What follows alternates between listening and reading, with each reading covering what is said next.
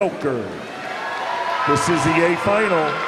There's your field. Mr. Referee. Wildcat, a bear, a badger, roll tide, and another badger in the field tonight. But some declarations of where they're going to school and if it's in 2024. But let's keep our eye on Daniel Diehl.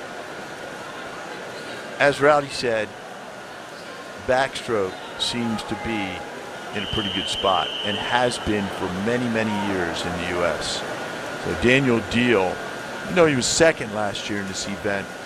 He comes in this year. He was a top seed at 46.01. He was 47.16 this morning. He was out in 22.60. The record split is 22.37. So Diehl, we'll keep an eye also on Sam Lorenz, who's been very zippy this week. Also Roman Jones right below him in lane number 3. So here's Daniel Diehl, center of the pool. Good back half swimmer usually.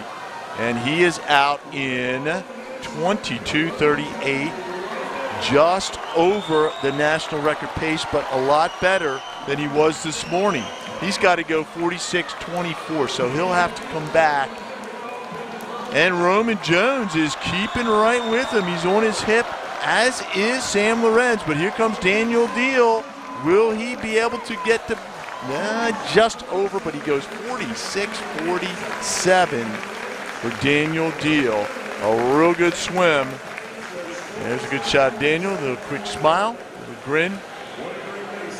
But a nice swim there for Daniel Diehl from Cumberland, Maryland, followed by Sam Lorenz. Look at that, 47.20, 47.47 for Roman Jones, a 47.86 for Garrett Gould. Amazing swimming here for these youngsters in the YMCA. So these young athletes putting in the work, putting in the time, and getting the results. So